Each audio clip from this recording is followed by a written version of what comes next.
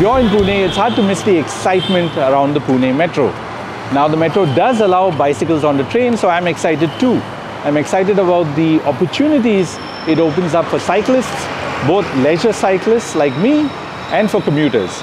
Speaking of commuting, I've got a commuter bike here with me. This is the Avanti Gyro FM1, and we're going to take this bike on the train to see firsthand just how cycle-friendly the infrastructure is. So the first question, how do you get your bike up to the platform? Well, you can use the stairs, you can use the escalator, or you can use an elevator as well. So let's get up there. Make sure you press the brakes when using the escalator and be even more careful when using it to go down with your cycle. And if you're using the stairs, keep in mind how high up the platform is. This one is easy. Vanaz, for instance, is much higher. You can buy a ticket at the counter, but you can also use the app to book a ticket in advance. Yes, sir.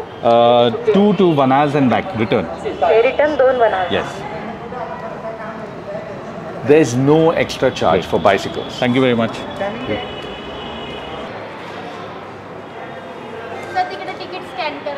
Okay, so... Cycle okay.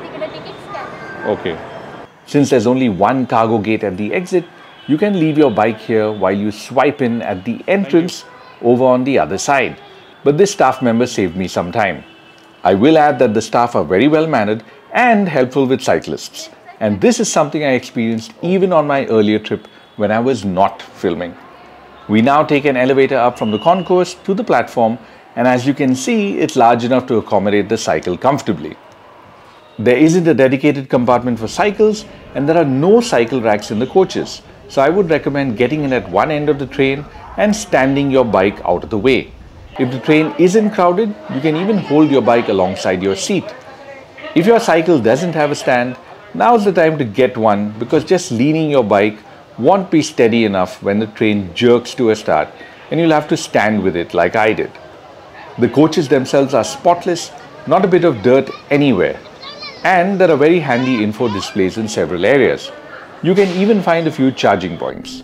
Announcements are in Marathi, Hindi, and then English. Next station, doors will open on the left. If you look out the wide windows, you get a whole new perspective on our city as you view it from this height. I really enjoyed this bit. Also, if your building is alongside a metro line, you can no longer sunbathe au naturel on your terrace. Riding the metro was a pretty awesome experience. The stations themselves are clean and well designed. It was certainly on par with the few metros I've been in across the world. I really hope it stays this way. Now, if your workplace isn't too close to home, you can use your bike to ride to the closest metro station, get on the train, get off, and then ride to your workplace. Now, you can't do that with any other type of vehicle, which is why it is such a blessing that the Pune Metro has allowed bicycles on the train. For leisure cyclists like me, it allows us access to great routes that are too far away from home without wasting time and energy in Pune's chaotic traffic. For now, with only a quarter of the route currently operational, the metro is more of a novelty. But the authorities told me they'd open stations for use as soon as they're ready. As early as next month, you should be able to travel between PCMC and Range Hills, and by the end of the year, the entire 33-kilometer Phase 1 is scheduled to be operational. Now, my message for cyclists in Pune is that this is awesome, so please don't take it for granted and use the facilities responsibly so that cyclists continue to be allowed on the metro. Now, if you're interested in cycling in general, consider subscribing to this channel, and if you're interested in cycling routes in Pune, go watch this playlist. Now, until next time, ride safe.